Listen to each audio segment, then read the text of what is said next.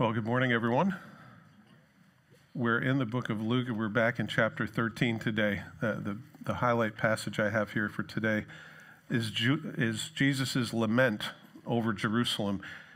He says this in verse 34, "O Jerusalem, Jerusalem, one who kills the prophets and stones those who are sent to her.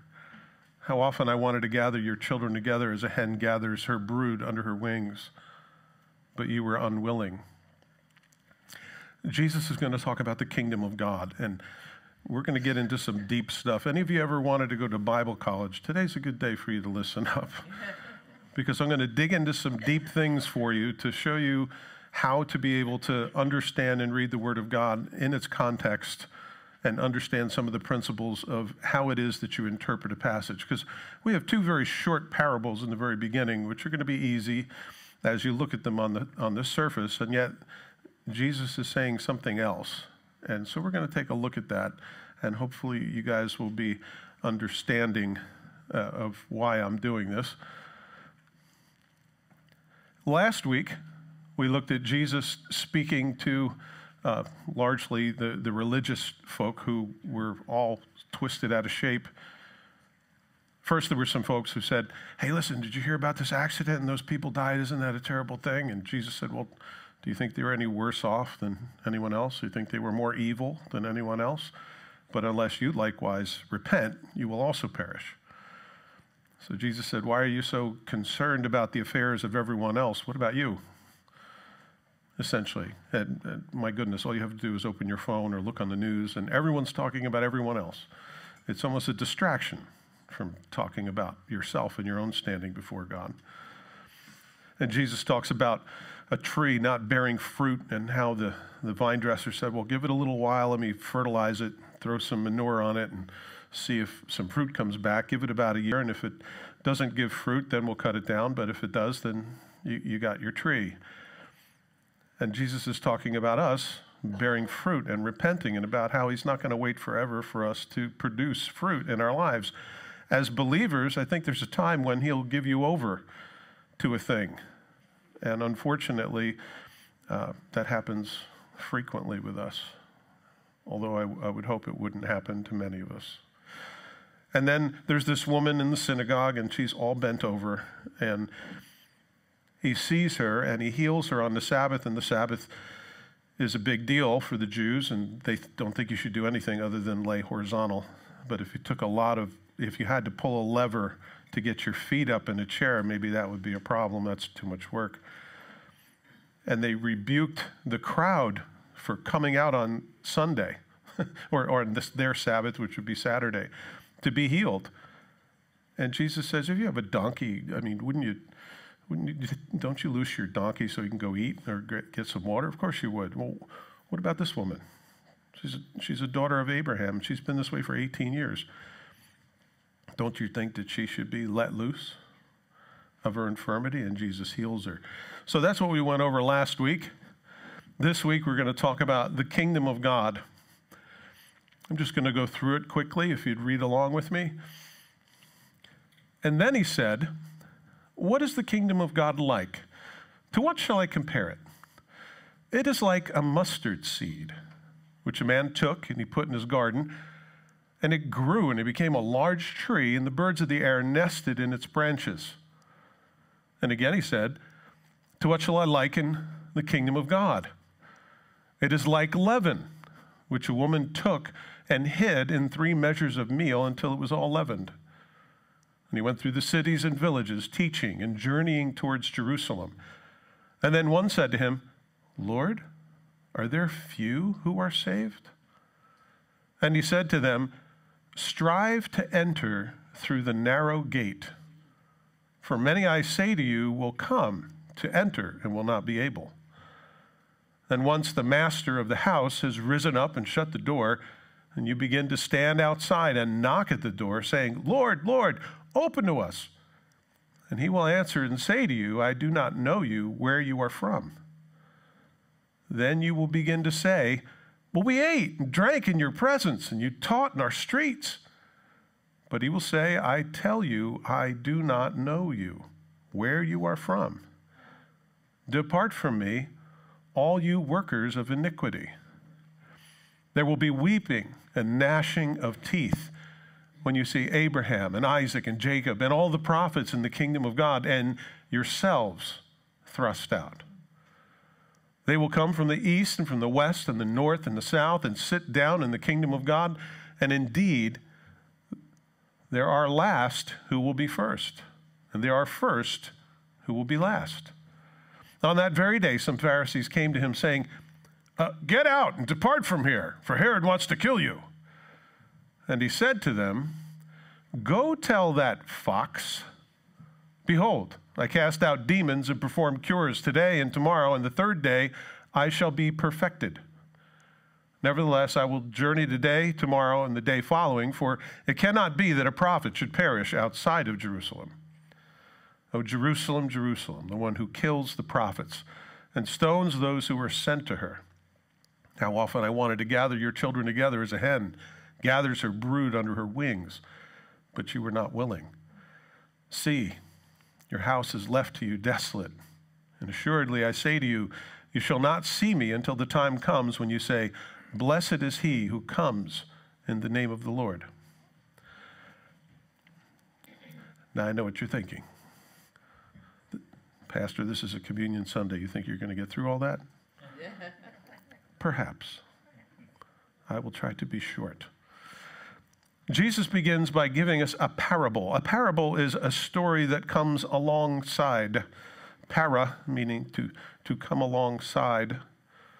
And he's explaining a story about the kingdom of God so that we might understand what the kingdom of God is.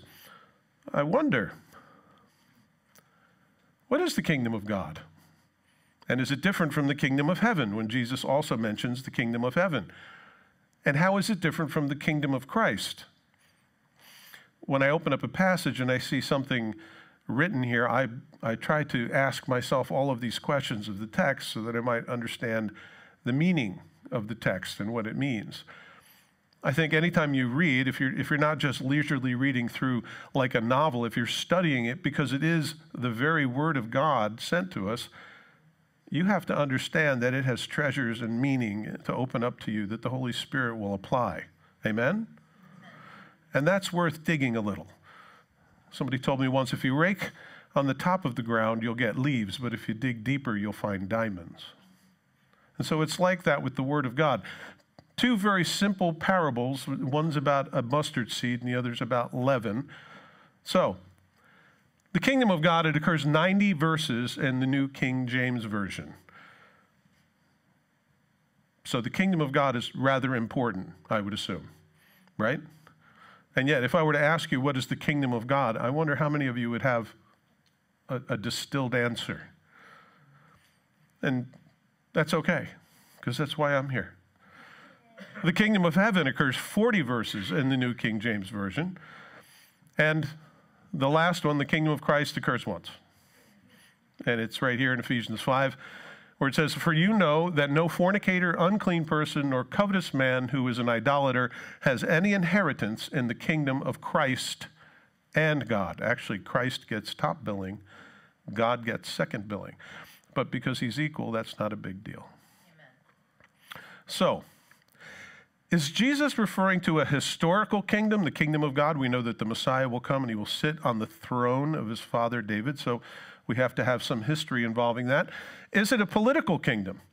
Is it something where he's going to rule and reign over all the people? Well, in politics, that's what that basically is all about. Is it a geographical kingdom? Can you put, is it the boundaries of Jerusalem? Is it the boundaries of Israel? Is it physical or spiritual? And is it now or is it later?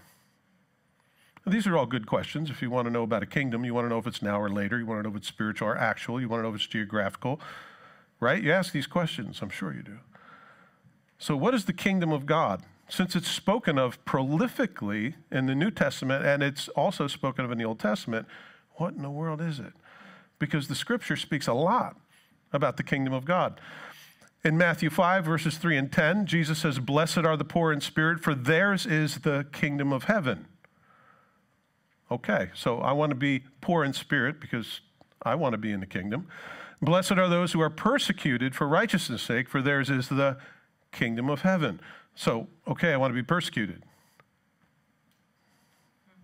Well, maybe I don't want to be persecuted, but it says, blessed are you if you're persecuted, because yours is the kingdom of heaven.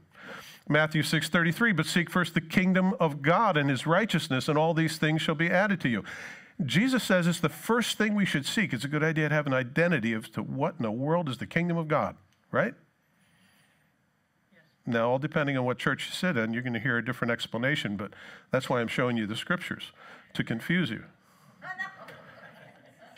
Luke 11:2, so he said to them, when you pray, say, Our Father in heaven, hallowed be your name, your kingdom come. Your will be done on earth as it is in heaven. So if it's the first thing we're supposed to seek, and if we're supposed to pray concerning the kingdom, it's a good idea that we have an understanding what that kingdom is. Matthew 5:20 says, for I say to you, unless your righteousness exceeds the righteousness of the scribes and Pharisees, you will by no means enter the kingdom of heaven.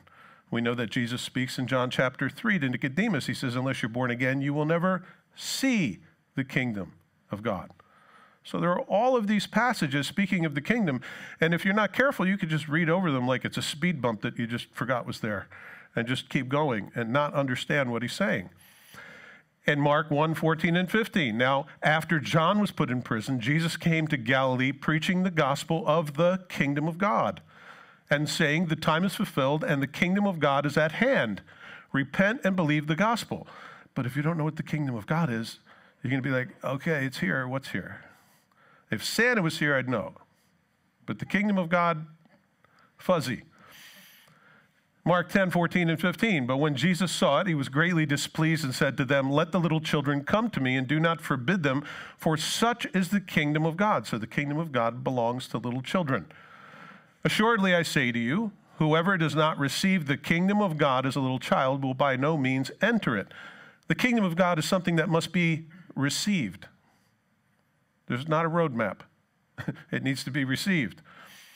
Matthew 19:24, and again I say to you, it is easier for a camel to go through the eye of a needle than for a rich man to enter the kingdom of God. So the kingdom of God is to be entered, but it's going to be really hard for people who are rich, right?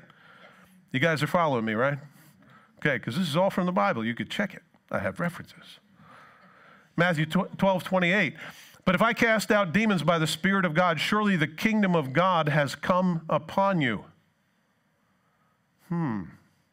So does that mean the kingdom of God came then when Jesus showed up? In Luke 17:20 and 21, now when he was asked by the Pharisees when the kingdom of God would come, he answered and said to them, the kingdom of God does not come with observation, nor will they say, see here or see there. For indeed, the kingdom of God is within you. The kingdom of God is within you. Interesting. This is what it speaks of as the kingdom. And since it's a big part of what Jesus spoke, what John spoke, and when it's part of the gospel of Jesus Christ, it's rather important. So, getting back to our text, Mark 4:11 says, and he said to them, to you it has been given to know the mystery of the kingdom of God, but to those who are outside, all things come in parables. Jesus explained what the kingdom was all about through stories, parables, where you liken something unto something else. And he's done this several times. There are at least 7 parables of the kingdom in the scriptures. I'm going to go over 2 others that are not listed here today. And he said, the kingdom of God is as a man should scatter seed on the ground, and it should sleep by night and rise by day, and the seed should sprout and grow, and he himself does not know how. So the kingdom of God is a bit of a mystery. And the earth yields crops by itself. First the blade, then the head, and then after that full grain in the head. And when the grain ripens, immediately he puts a sickle because the harvest has come. So he says the kingdom of God is like a guy that scatters seed, throws it in the ground, and it grows overnight, day and night, day and night, day and night. The secret is in the seed. It grows, it has life in it, it knows exactly what to do. It was programmed and designed that way. Otherwise, it could never do that. You ever think, how could seeds evolve? How do you get a seed that is so complex, all of the things that happens there? How do you evolve a seed? Something just that simple. It's remarkable. Jesus speaks another one in Matthew 13, 24 to 30. Another parable he put forth to them, saying, the kingdom of heaven is like a man who sowed good seed in his field. Notice the kingdom of God and the kingdom of heaven are synonymous, and it's about seeds. Sowed good seed in his field, but while men slept, the enemy came and sowed tares among the wheat and went his way. By the way, tares are weeds. Weeds that look just like wheat. They grow up, they grow a fuzzy head and no fruit. There's no kernels in them. Wheat grows up, has that fuzzy head, but it has kernels of wheat, which you take, you can have a fistful of granola, or you can grind them up and make into flour and then make into bread. And when the grain had sprouted and produced a crop, then the tares also appeared. So you don't see them until they begin growing up. So the servants of the owner came and said to him, Sir, did you not sow good seed in your field? Who are the servants of the owner? Us. Interesting. There's some complaints before God about some people who are supposed to be good seed, but they're not. That's the place to take it, by the way. Didn't you sow good seed in your field? Then how does it have tares? And he said to them, an enemy has done this. The servants said to him, do you want us then to go and gather them up? You want us to tear them out? I'll take them down, Lord. But he said, no, lest while you gather up the tares, you also uproot the wheat with them.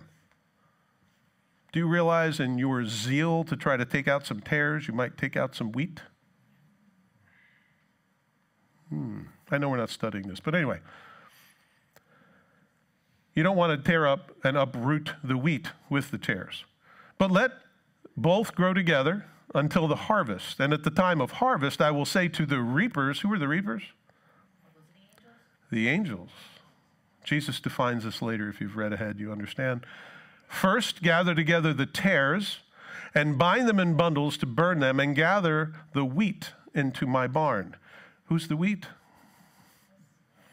You guys, I hope. So, Jesus is teaching a parable about the kingdom of God, and he uses parables. So what is the kingdom of God?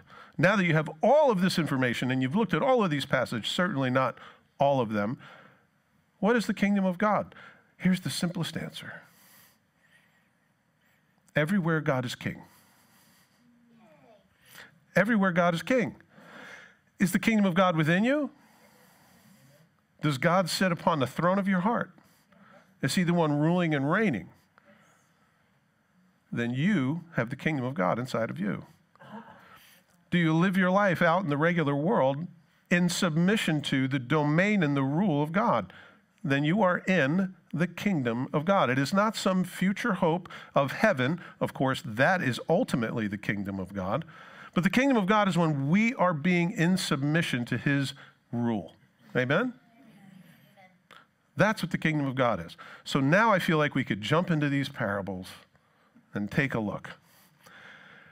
When interpreting a parable, you have to understand it's not it's a story Jesus is telling to come alongside something else. And you have to be careful that you don't interpret a parable like you would prophecy. Just like you don't interpret a dream the same way as you do just didactic teaching where Jesus is laying out line by line, this is how you should live and do. He talks about a mustard seed. By the way, that's the size of a mustard seed. If you have what's called mustard in a little McCormick's thing at home, that's what it looks like. And it's you don't want to go chomping on these things. They're pretty powerful. But that's what a mustard seed looks like. And he says, what do I compare the kingdom of God? It's a mustard seed, which a man took and he put in his garden, and it grew and became a large tree, and the birds of the air nested in its branches. It's interesting because Jesus talked about a mustard seed before. It says here in Matthew 17:20, so Jesus said to them, because of your unbelief, for assuredly I say to you, if you have the faith as a mustard seed, you will say to this mountain, move from here to there, and it will move, and nothing will be impossible for you. Now, what is Jesus saying? He's saying if you had just that much faith that God is who he is and that he would do what he said he would do, you could speak to a mountain, it would disappear. Another place he says you could take a tree and torn up and thrown in the ocean, and it would be. And each of those has significance, but I'm not going to go into that now. Just so that you know, in Palestine, this is what a gigantic mustard plant looks like. Okay, they can get up to about 14 feet or so, which is the very top limb of that thing hanging out there. This is what it looks like when it's completely full grown and allowed to just go its way. Usually they're much smaller bushes and you kind of trim them down like you might a holly. You kind of keep them small so that you can get all the little seeds off of them and use them. But that's what it looks like. Ezekiel 17:23, actually it's a good idea when you're looking at Scripture to look back because Jesus is speaking to a Jewish audience. And what he says here in Ezekiel 17:23, he says, on the mountain height of Israel, I will plant it, referring to Israel as a tree, and I will bring forth boughs and bear fruit and be a majestic cedar. Under it will dwell birds of every sort. The shadow of its branches they will dwell. So Israel is known as this tree, very often a fig tree, or very often a vine, which bears fruit. And he says he's going to plant this thing up on a hill. By the way, that's where Jerusalem is. And its boughs are going to reach out, and there are these animals, the birds of the air, that are going to come and roost under its branches and kind of be protected. So it's this image of animals being able to find protection under a tree. In Daniel 4:21, it talks something similar. If you know the dream of Nebuchadnezzar, where there's this giant tree and it gets cut down and all of that. Here in chapter 4, verse 21, it says, whose leaves were lovely and its fruit abundant, in which was food for all, under which the beasts of the field dwelt, and in whose branches the birds of the heaven had their home. So trees are known as the homes of birds, right? And so for a mustard seed to become a giant tree and house birds in its branches sounds very familiar to some of the Old Testament language, right? So, how would we interpret such a passage? Small but powerful. He's likening this seed unto the kingdom of God. Small and yet powerful. It possesses life in itself, much like a seed does. It's planted by man in a place of potential. You don't just throw it on the sidewalk. You put it in a place where it can grow. It grows exponentially to be a haven of rest for life for others, right? So Jesus Christ, the kingdom of God, extends to a place where we all enjoy his provision and his protection. That makes a lot of sense, right?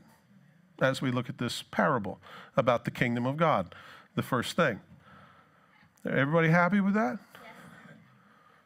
Seems to be the plain sense. Now, I'm going to introduce you to two new vocabulary words. Exegesis. Everybody say exegesis. It's got nothing to do with Jesus the Savior. It's different. And hermeneutics. Hermeneutics. Okay. Which is the process of looking at the Scripture, deciding what in the world it says, which is exegesis. And hermeneutics is, okay, what do I do with this and how do I apply it? So this is the science of understanding what God's Word actually says, so that you don't walk away with some deceptive, twisted view of what it says. Make sense? And there are principles in this. You do a good exegesis, which is what does it say, and sometimes it involves going back to the original language and finding out what the exact words were, the order of those words, whether they're feminine, masculine, whether it's active, aorist. Anyway, before I bore all of you incredibly, it's about interpretation, validation, which is why do you believe what you believe it says, and then application, which is what do I do with this and how do I apply it to my life today? Here's the golden rule of interpretation for all of you. When the plain sense of Scripture makes common sense, seek no other sense. Therefore, take every word at its primary, ordinary, usual, literal meaning, unless the facts of the immediate context, studied in the light of related passages and axiomatic and fundamental truths, indicate clearly otherwise. In other words, take the Word of God literally, period. What does it say? What's it say just in your face? What's it say? Now, if it says something and you go, well, that can't possibly be the case, because Jesus said this and this and this and this and this. Well, then you can't accept that as being your understanding. So there must be something else there. So it should cause us to dig, right? You guys know what I'm talking about. You read the scriptures on a regular basis. That's the first rule. The plain sense makes sense. Don't look for anything else. That makes just common sense. Just accept it. Now, there are some others. The scripture is literal. It's not all metaphor. Unless you're talking about parables or dreams, you're talking about something that's literal. It's real. When Jesus said that, he really meant what he said. Make sense? Number two, it's historical. He said it in a context of a certain time frame to certain people. You and I are not historical Jews. We don't live in the first century. And so the people that Jesus was speaking to would have a different understanding as to what he said than you and I might. So we have to know something of the history of the people and the context of what Jesus is saying. Grammatical. How was it said? And understanding that gets into the original languages in the Hebrew and the Greek. Contextual. What's before it? What's after it? Because that has a lot to do with what it means, right? You guys are following me, right? All right, I hope you're all taking notes mentally. Contextual. Expositional constancy. Expositional constancy is God tends to communicate the same way all the time to us, right? He uses things from the Old Testament as shadows, and the New Testament then illuminates them. So Christ is somewhat concealed in the Old Testament, but he's revealed in the New Testament. So you have to understand that there's a consistency. When Jesus says certain things, there's a constancy with the rest of Scripture, like I showed you the scriptures of the birds underneath the branches and all of that. So all of that ties in. Internal consistency. You want to make sure that it matches the other scriptures, that it doesn't say something hard. If you've got something that you don't understand, you should compare it to the things that you do understand. Make sense? That's how you get a difficult passage. You have to look at the broad base of information so that you don't misunderstand it. The principle of first mention. When something is mentioned first in the scripture, it has a lot to say about the principle, like blood. First time blood was shed was by God himself. That says something. That's a powerful message. It's not an accident. It's on purpose. All of the scripture is. And so we look at the mention, first mention. Use clear passages to interpret the obscure ones. We talked about that. If you find a really difficult passage, if you're in Hebrews 6 and 8, if you're in these passages where it seems like, oh, I could lose my salvation. Well, what does the rest of the scripture say? Take a difficult passage and compare it to what you already know. So, I want you to know that the mustard plant is not a large tree. That's something historical that we should know. And when Jesus is speaking to them, he's saying this mustard tree becomes this giant tree. The people back then would go, what? A mustard tree, there's a mustard bush, pretty much. And you saw one that was way out of control.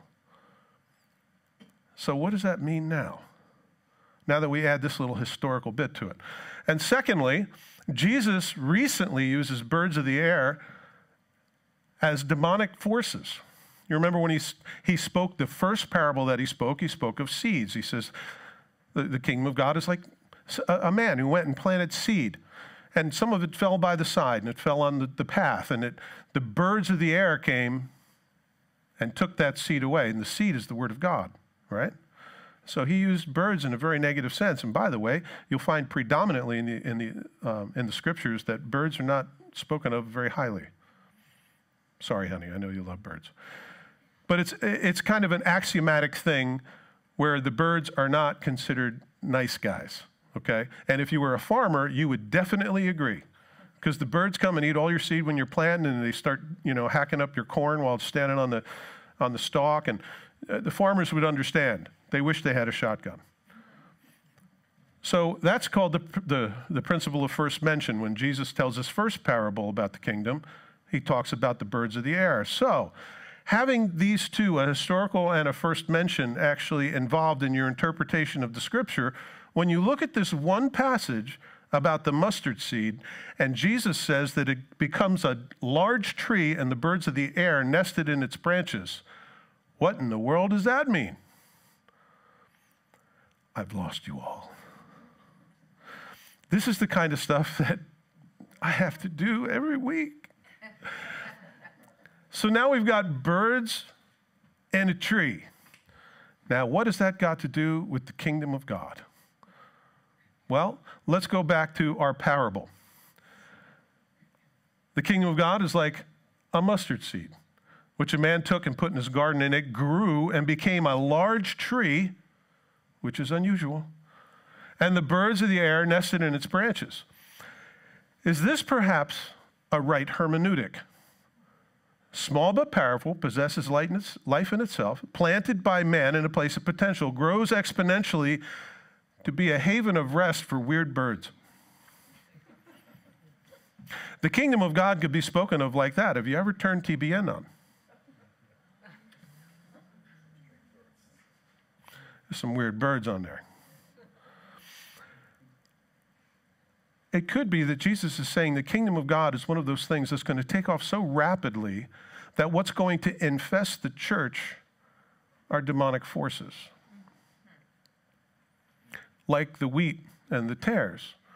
Jesus says he was the Son of Man, went and planted, and then someone put tares and split and said, hey, what's going on? Didn't you plant good seed? Yeah, I did, but an enemy did this. Let them grow up together. And the servant said, do you want us to pull them up? No, don't do that because you might pull the wheat up at the same time. So just wait until they're full grown. Do you see how they work together? Now, you may prefer interpretation number one because it's very positive. A mustard seed. The word of God comes and it just takes life. The kingdom of God takes off, and by golly, the whole world is just right. It could be that. Or it could be that it becomes so big that it gets infested with those who are not necessarily those who are of God. So do you see how hard it is, the business of actually looking at a Bible verse and determining what in the world is being said? What does it mean? I'm just trying to confuse you all, really. If any of you thought, hey, I could do this job, you could. But it's a whole lot of work, I can tell you that. So, and again, we're going to look at the second one. And again, he said, to what shall we liken the kingdom of God? It is like leaven, which a woman took and hid in 3 measures of meal until it was all leavened. And you say, wow, that's nice.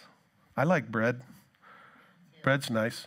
And she says it's like leaven that you take and you knead into a bunch of dough, and you put it aside and you wait till it's all risen, and then what you do is take it out and you make bread for everybody, right? Maybe you did that for Christmas. I know Monica certainly did. Thank you, Monica. And so this is what you do. So it's the act of making something. So the kingdom of God is like leaven that makes everything all puffy and squishy and wonderful and so nice to heat up and put bread on, and I am so hungry. And you can make bread, right? And that's what the kingdom of God is like. It's like a good loaf of bread. Why does she hide it? You see, you have to ask questions of the passage. Why does she hide it? It's interesting. Didn't say put it in a dark place, or didn't say, put it in a place where it could rise, or put it in the refrigerator. Hid it. Has a definite connotation, doesn't it? How would a Jewish listener react to the hearing of this? Well, by the way, 98 times there is leaven or yeast mentioned in the scripture. 97 out of those 98 times, it's a representative of sin. So when Jesus says that the kingdom of God is like leaven, the Jews who are listening would go, because leaven almost always means sin.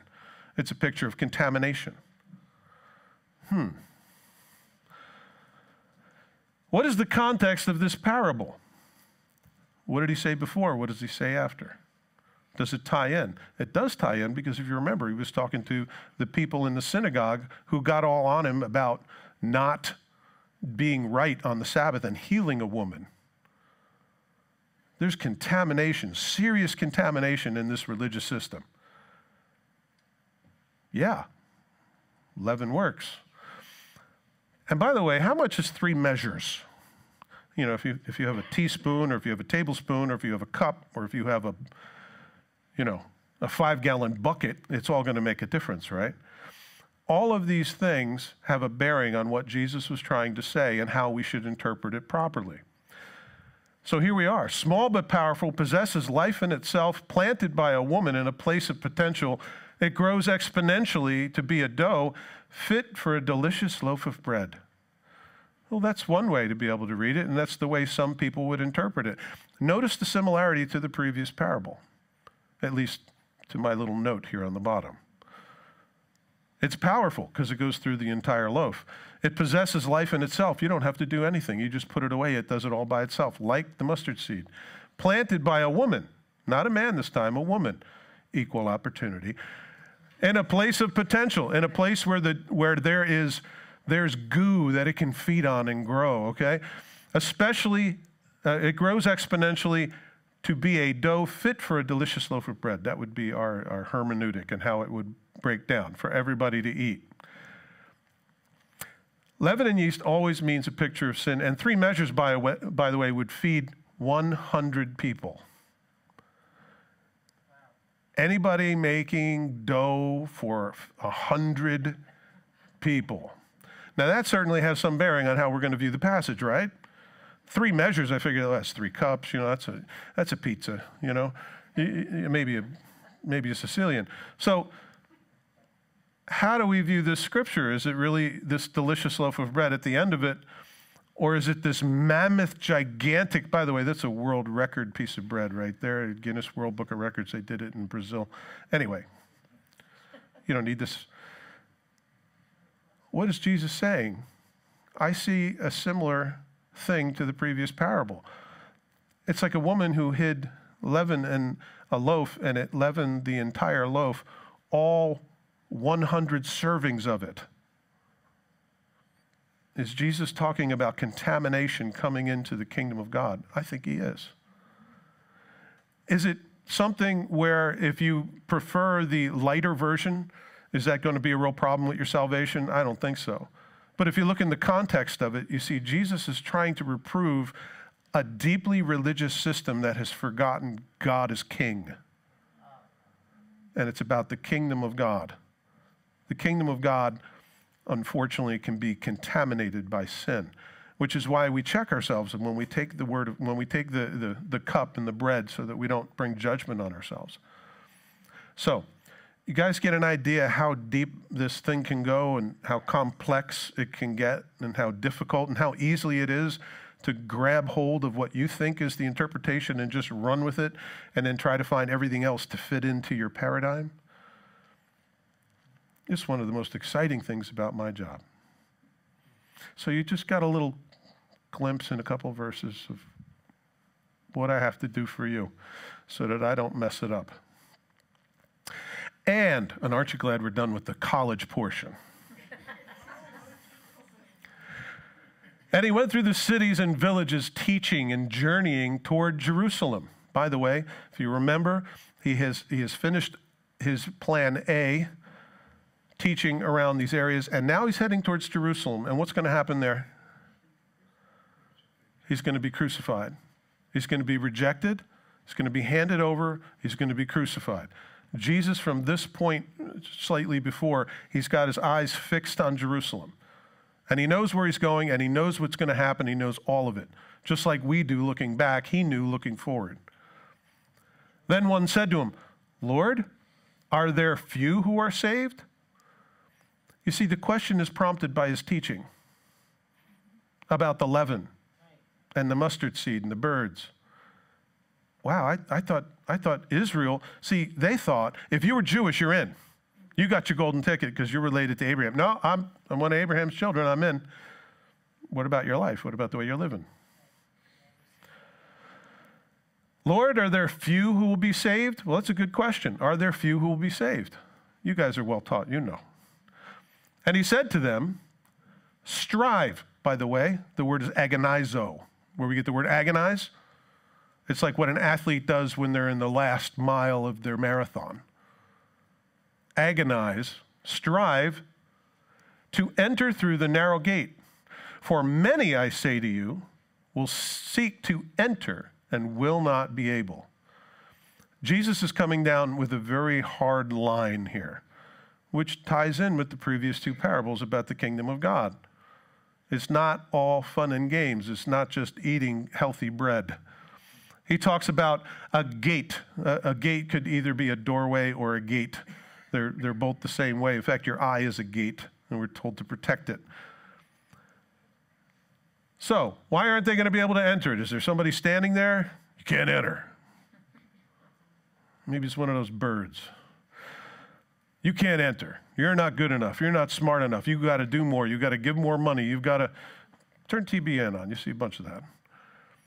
Is it you can't enter because there's somebody prohibiting you from it? Or could it be that the stuff that you carry there is too much and you're attached to it and you're never going to get through the door? People will tell you, oh, you believe what Jesus said, I am the way, the truth, and the life. No man comes to the Father but by me. That seems pretty narrow. That's exactly the point. Jesus is the way, the truth, and the life, and no one comes before the Father except through him, which means there's a whole bunch of stuff you're going to have to take off, and the only person standing between you and him is your faith and taking him at his word and surrendering your life. You're your own worst enemy. When once the master of the house has risen up and shut the door, and you begin to stand outside and knock at the door saying, Lord, Lord, open to us, and he will answer and say to you, I do not know you. That sounds very familiar. You remember the sheep and the goats in Matthew, where Jesus puts the sheep on his right and the goats on his left, and he goes through the dissertation with them. He says, I don't know you. I never knew you.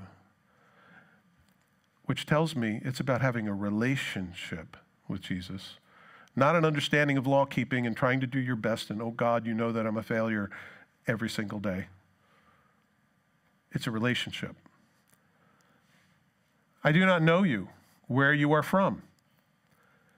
And then you will begin to say, we ate and drank in your presence. Is that enough? Do you think being here today, having communion, you think that's enough to get you in? And you taught in our streets. So you were our neighbor. You were nearby. Not enough. But he will say, I will tell you, I do not know you where you are from. Depart from me, all you workers of iniquity. Jesus is saying some very difficult things here, isn't he? It's interesting because in this world, we don't speak difficult things to people. We don't say things like this because I think we lack courage, we lack conviction. Jesus is the way, the truth, and the life. No man comes to the Father but by him. And if you haven't entered into a relationship with him, you're not going to make it, regardless of how many church services, how much money you give, how many good deeds you do, how you try to undo the evil inside you. Whatever you plan on doing this year, I'm going to work out more, I'm going to eat less,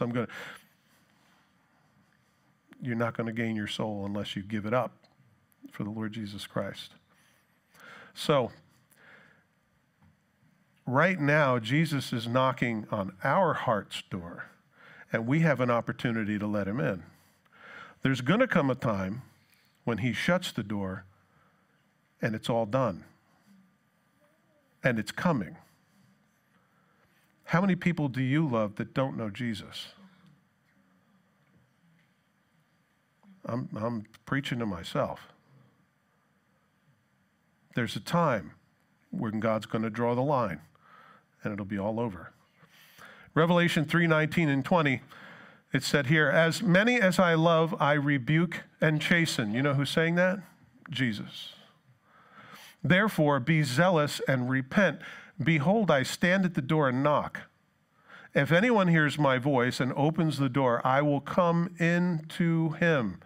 Notice the language. I will come into him. The kingdom of God is where? I will come into him and dine with him. And he with me. Where's he going to dine? In here. If you don't know what it is to have the Spirit of God inside of you and have a connection to God himself, you're missing the greatest joy in life. is to have a relationship with God. There is a day coming when all choices will have been made. It's a little like your taxes, but you don't have a makeup date. Hebrews 3:15 says, "Today if you hear his voice, do not harden your hearts as in the rebellion." That's from one of the Psalms. If the Lord is speaking to you here today, do not delay in putting off your relationship with the Lord. You can have one today. Amen? And it doesn't matter whether you're on the other end of this camera or whether you're in this room. You have an opportunity to make amends with God by admitting, I need a Savior because I'm lost and I need you to save me. It's that simple. And there will be a day when those choices will be no more. Today is the day. Verse 28, there will be weeping and gnashing of teeth. That's always a reference to hell, by the way. And if you don't think it exists, it's because you don't read the scriptures. Then you see Abraham and Isaac and Jacob and all the prophets in the kingdom of God, and yourselves thrust out. Who's he speaking to? Yourselves? The Jewish people. Because they thought they had a golden ticket. And he says, everybody's going to come from where? Everywhere. There might be few that get saved, but they're going to come from everywhere. There's no exclusion, male or female, slave or free, Jew or Gentile. There is no boundary. There'll be all types coming in, but there won't be huge numbers from every type. They will come from the east, from the west, from the north and the south, and sit down in the kingdom of God. This obviously is the kingdom of God future, isn't it? And indeed, there are last who will be first, and first who will be last. It's called the wedding supper of the Lamb. And it says that the Lord is going to serve us. Jesus is going to serve me. I feel a little like Peter. No, Lord, let me do it. And that's where we're going to be.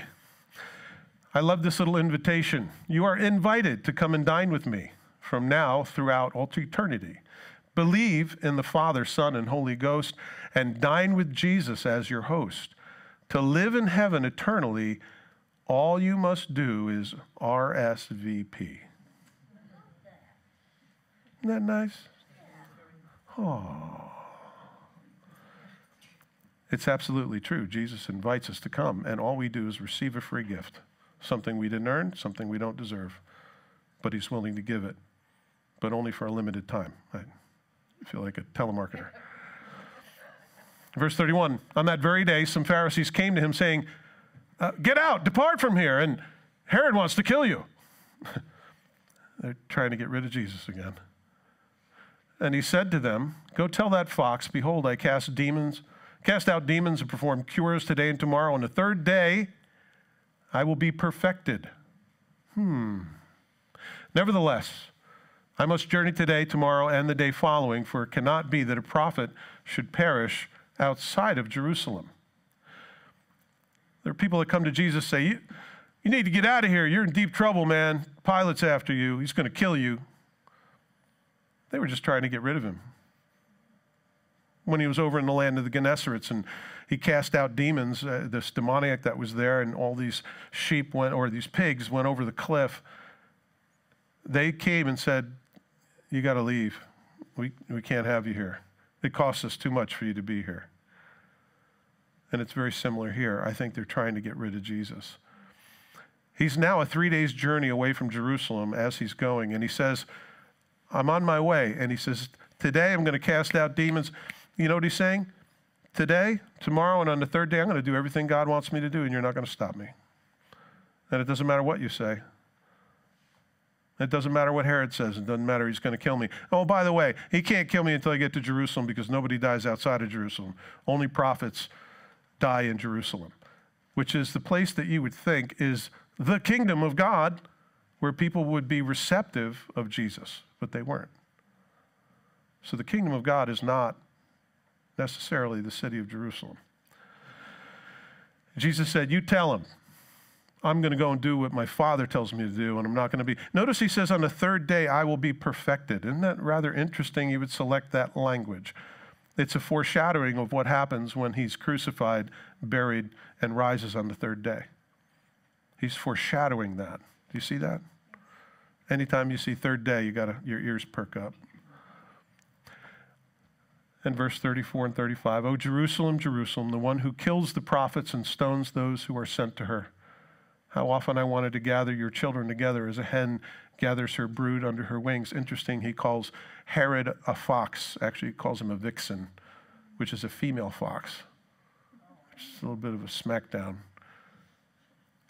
And he says here, I'm like a hen, wants to gather all my chicks. You see, a vixen comes to tear up chickens. Right, Dino? He's got a fox problem and he's got chickens. But Jesus says, I wanted to take you like a mother hen takes her young and brings them under her wings for protection, but you were not willing.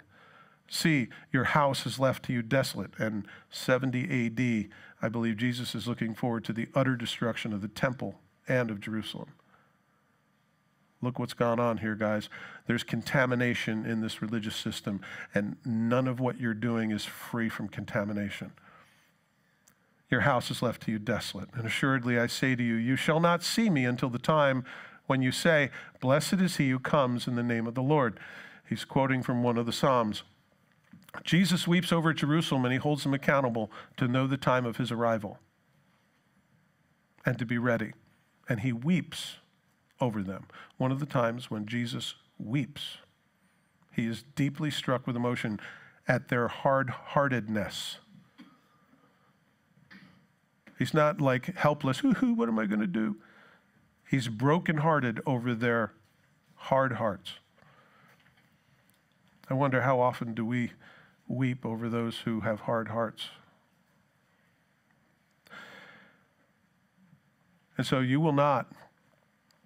He said, blessed is, you shall not see me until the time comes when you say, blessed is he who comes in the name of the Lord, and quotes one of the Psalms, I believe it's 117. It's interesting, that's what they quoted when Jesus came into the town of Jerusalem. You remember that? Hosanna, Hosanna, which means save now. Blessed is he who comes in the name of the Lord. But a week later, they were crying out, crucify him, crucify him. There's a second coming of Jesus Christ. And that's when the Jews during the Great Tribulation are going to turn and see Jesus as their Messiah, and they will weep for the one, it says in Zephaniah, they will weep for the one whom they have pierced. They will see him. Well, I hope you've enjoyed our little journey, a little bit of Bible college in the beginning about how to take a parable and how to make it make sense and look at the other parables and understand what the kingdom of God is. The kingdom of God is anywhere where God is king.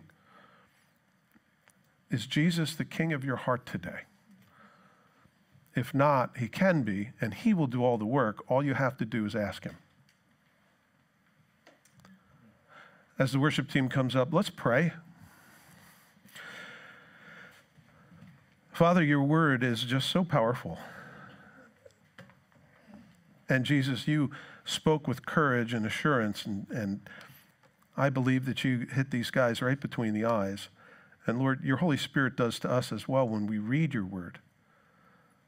I pray that it might be like a seed in our heart that would grow, that you would encourage us, that you would strengthen us, that we would be in the kingdom of God, that we would be one of the servants in the kingdom of God until you come back and take us home. Lord, within the hearing of my voice, there are people who don't know you. I pray you'd save them. Lord Jesus, I pray that you would help them to drop all they have before the narrow door of your presence, that they would accept you as the way, the truth, and the life. In Jesus' name, amen.